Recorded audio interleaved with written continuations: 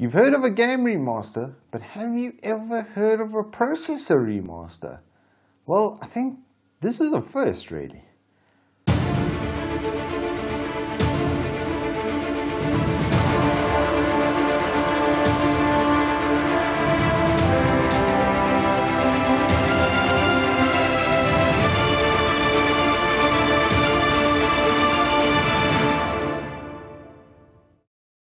Good afternoon, morning, welcome back to T3. On today's show, I have some really cool nostalgia pieces in front of me actually, because this takes me back some, I don't know, 15-ish years, these processors. And my initial outset with gaming, which started on AMD Athlon 2400 Plus, which was an absolute kettle, had a very small contact patch for your cooler, and as a result struggled quite immensely. And then they put on this sort of head on the Socket 939 edition AMD Athlon 64s, and I had a 3000 Plus, which at the time was very good bang for buck really. It was a very cheap way to get gaming, and AMD just has, after nearly 15 years or 13-14 years of semantics, hit a repeat though.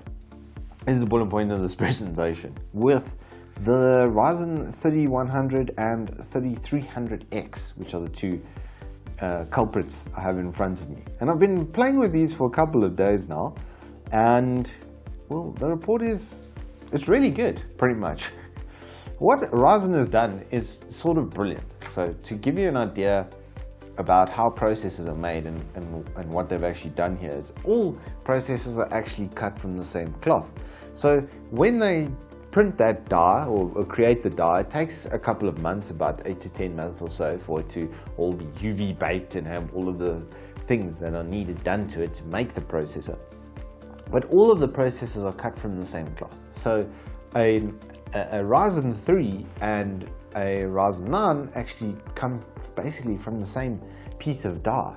And the quality of this little 3300X especially, compared to a high-end die like a Ryzen 9 3950X, is absolutely phenomenal. Now, looking at a couple of benchmark scores and some of my testing, you'll notice that the single core performance of the 3300X is almost an absolute dead heat with the 3950X. Of course, a 16 core is going to absolutely smash a 4 core when it comes to multi-threaded testing, but for gaming, you don't really need much more than a quad core. And what they've created here in a $120 chip is basically a 7700K that you can then still overclock and get even better performance out of. If you have a look at the CSGO and FIRESTRIKE benchmarks, they did actually improve, and quite a bit, which is something that I'm really not used to at all. The 2700X, when I tested that and used that, it almost always got worse when I tried to do the overclocking myself. The XFR being able to give better single core boost on sort of demand than I was able to actually hard clock into the chip.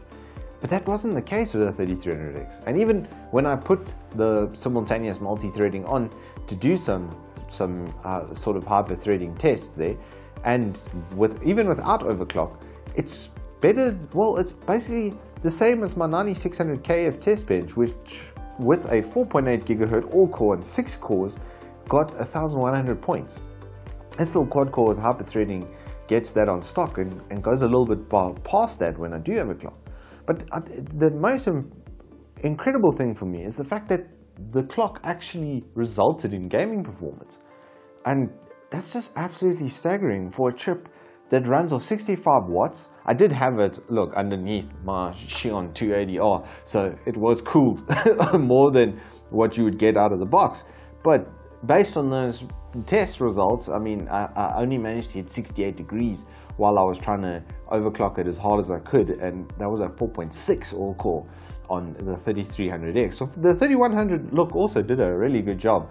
There's just a physical difference inside of the cores, which does make the 3300X quite a lot more responsive, especially with single core tasks. It's got less channeling happening inside of the processor, so there's one communication lane and instead of it being split between two and trying to flop back and forth, this is just straight up down the line performance.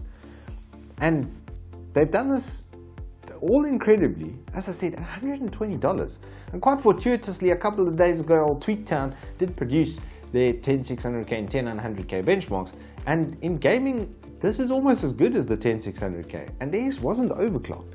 What I also want to note is the setup that AMD has created and the precedents they've created actually with this 3300X and with my 3950X testing. You can practically buy on AMD any of the cores based on your budget, if you want a 4-core, 6-core, 8-core, 10, 12, 16, etc.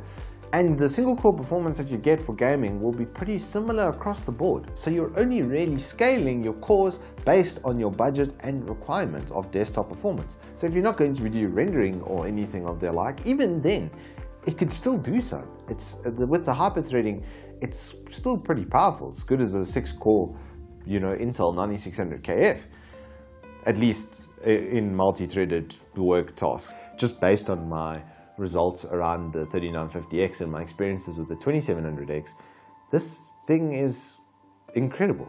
So if you want a gaming processor with a little bit of flexibility and you really don't want to break your budget on extras, and maybe a little bit of cooling on top of this guy, like ye olde Cooler Master Hyper 212 on a 3300X, just seems like a recipe for success, especially if you're looking at, I would say, up to 1660 Ti.